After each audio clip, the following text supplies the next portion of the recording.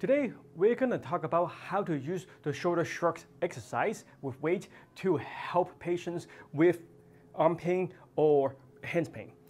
Now, the reason behind that is by beefing up your upper trap, by doing the shrugs, you can physically elevate this whole shoulder girdle upward. And that upward motions will create space underneath the collarbone to allow more space for this nerve to go through, and that decreases the compressions on those nerves and hence less hand pain that way. We usually recommend a weight about heavy enough for you to do 3 sets of 10. By the end of this, you should feel a good burn over here.